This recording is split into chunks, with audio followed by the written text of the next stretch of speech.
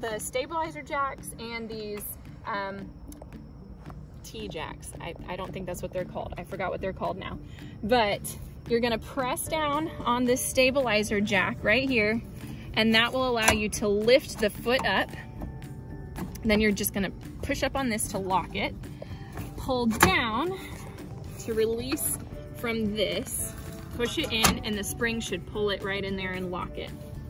Then you're gonna just lower these jacks enough so you can pull them out.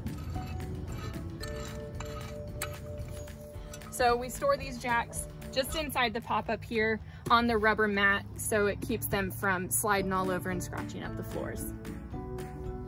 Okay, so because I used that one without the bolt at the top, I cannot remove it easily. So I'm gonna just lift up, raise this tongue jack enough so I can slide that support out.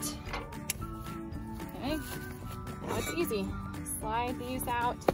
All of this is stored in the pop-up.